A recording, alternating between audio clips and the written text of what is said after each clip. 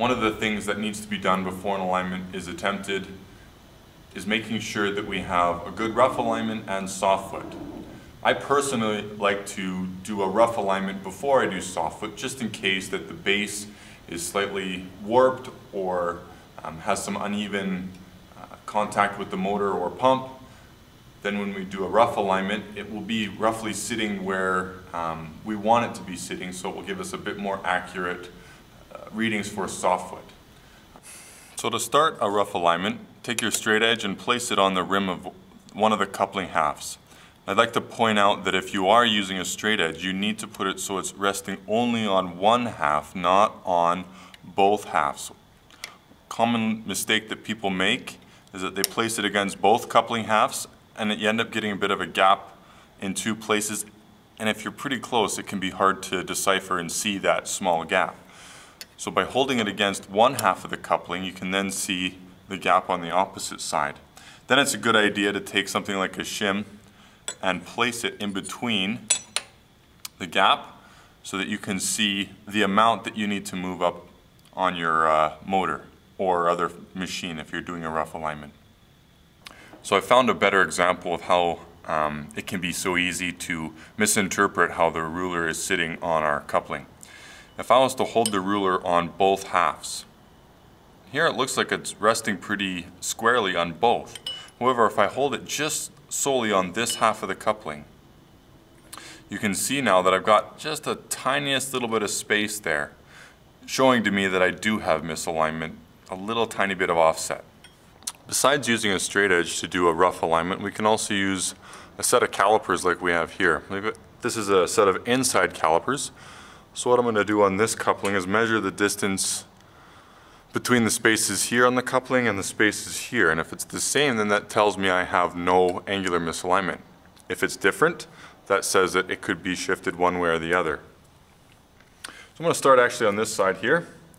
And I've already pre-measured this to get it just close. So it's just touching. Now if I come to this side, you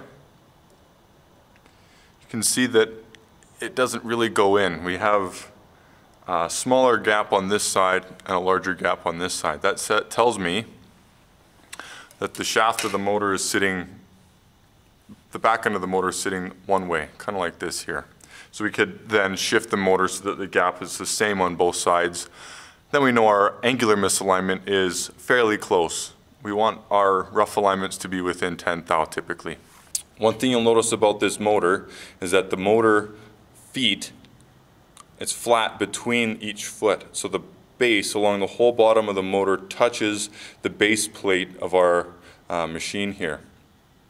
This is one reason why I like to do a rough alignment first, so that if I had a high spot in the middle, I know that I'm not high centering my motor and causing soft foot. So I'm going to do a rough alignment here, and I'm going to put some shims under both corners to bring it up so that I know that it's resting only on the feet and not in the center as well.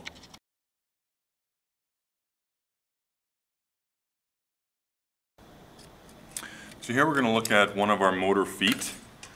You're going to check this motor foot for soft foot. Now I've tightened all the bolts that are holding the motor down to 20 foot-pounds, making sure that the motor is nice and evenly torqued using a torque wrench, not just a set of wrenches. Now I'm going to loosen one bolt at a time.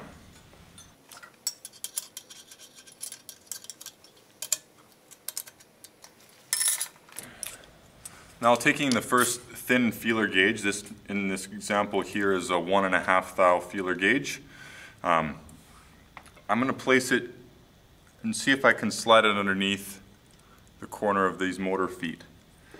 Now the advantage of using a feeler gauge over a dial indicator is that we can check for angular soft foot. In this case, I'm able to stick my 1.5 thou feeler gauge, so I'm going to go up to the next size and see if I can get a 2 thou or a 3 thou feeler gauge.